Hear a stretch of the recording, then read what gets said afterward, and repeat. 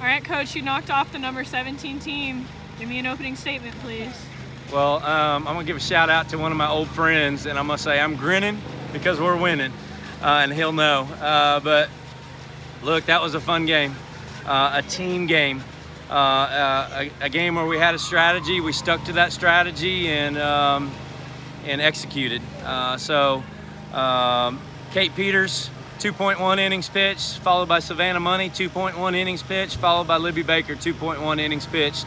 And I think it went 37 pitches, 34 pitches.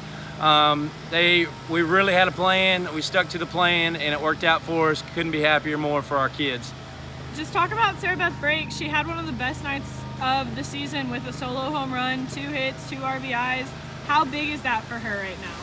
Yeah, Sarah Beth played really, really well. You know, like you said, had the 2 hits, had the big home run in the 7th inning, gave us a little shot in the arm.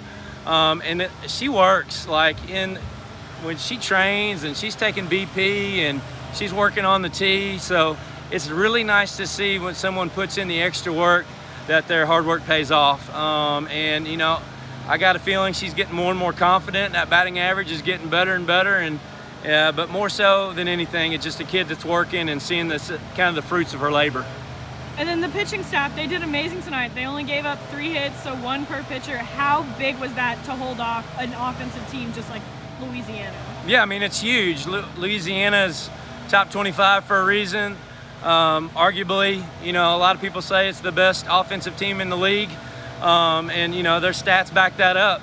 But I'm gonna tell you, these Troy Trojans, they hit the ball well as well. And so we were a little bit better tonight. And yeah, got the W. And then the Troy defense, they really showed up and showed out. Do you have somebody who just kind of led on the field? You know, we talked about Louisiana hits a lot of balls up the middle. I thought Audra Thompson played really well in the middle of the field. Taylor McKinney made some nice plays, but Natalie Turner at third base made some real nice plays there at third base. But top to bottom, all the way across the diamond, there were good plays everywhere. Becca Lee Chadwick came in late in the game, had a nice pick at first base. We just fielded our position really well tonight. Can we expect more of the same tomorrow, just the same pitching staff, or just are we changing up the plan a little bit?